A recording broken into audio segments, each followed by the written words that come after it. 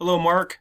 Here is the landing page for that vineyard in West Linn. I did show this to Laura. So we have numbers going across right here for you. This is the actual tour. We had to put it here in order to view the tour. So you either can click through the parcels right now, or if you click the tour, that's going to open up, and you can play it. And since this is a website, you can navigate the website.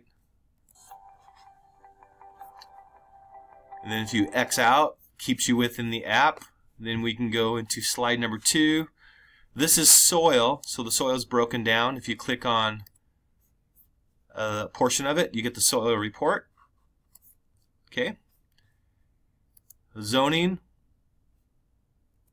topography. You can zoom in a little bit, see the shape of the buildings.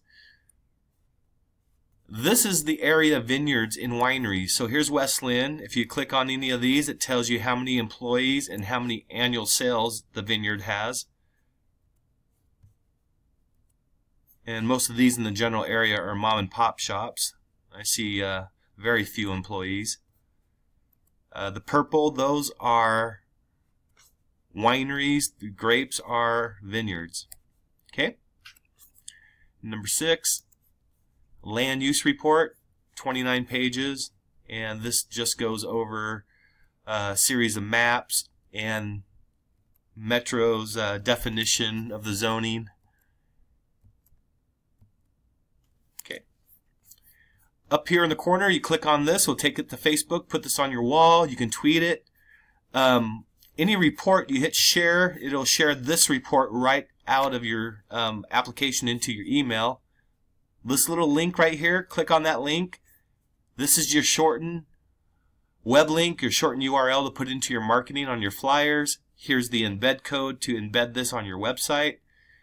Autoplay, hit open, turns this whole thing into a presentation, and it will scroll one page at a time. It's set at 10 seconds. You can scroll it to 60 seconds. And give it a second here. And it's going to switch screens. Once you get to a screen, if you need to stop, just hit pause. You can navigate the screen. Once you're done, hit play. It's going to go through these numbers one at a time, and then it's going to loop and play over and over. A great way to put this up on a flat screen at an open house, and other ways of using it for marketing. Hope this is helpful. Talk to you soon, Mark.